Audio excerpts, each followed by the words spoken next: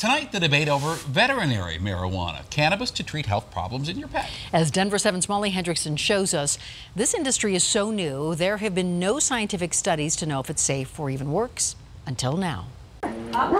Meet Tucker. The 9-year-old Entelbooker is well known at CSU for his enthusiastic greetings and affinity for treats. There we go. He's also one of the dogs Dr. Felix Durr and his team hope will give them a better understanding of how effective CBD, the non-psychoactive cannabis compound found in marijuana plants, is in treating arthritis and epilepsy. Our question is, does CBD help with this problem?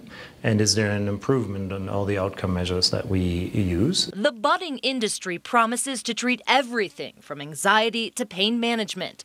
But like anything involving cannabis, the legal waters of how the drug is being used remain murky. It is, to some degree, a federal crime right now to prescribe this. Now, there's lots of gray zones. Still, many vets already prescribe CBD with a very low THC dose, skirting any potential legal consequences.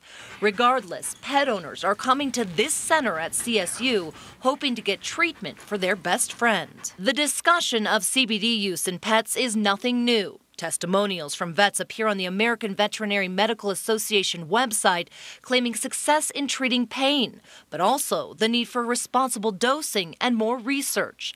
And that's where Dr. Durr comes in. We need to make sure that there is no problems that can happen when you give this to your dog. In Tucker's case, So he has right elbow arthritis. And it went really quickly from limping one day to 2 months later, not wanting to go on any more walks or anything. his owner, Jackie Chashovsky, watched arthritis steal parts of his life for the last 2 years. We gave him some Rimadyl and some glucosamine and things like that, but nothing really worked. Desperate for a fix, she turned to Dr. Durr and his team. Thought it would be worth a try since nothing was working for him. He's been treating Tucker for 3 months, giving him an oil containing CBD and an oil without it.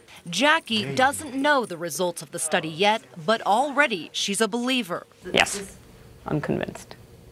100% convinced. For him, it's working. So much so, she's continued him on CBD treatment. It's a different strength of what he was getting here for the study, but he's still on the CBD. It's from the same company, and he gets it twice a day, every day. Dr. Durr and his team are hopeful, but say pet owners should remain cautious if considering CBD for their dogs. There's not enough information for us to feel confident and say, yes, that's great, you should give this to your dog. Molly Hendrickson, Denver 7.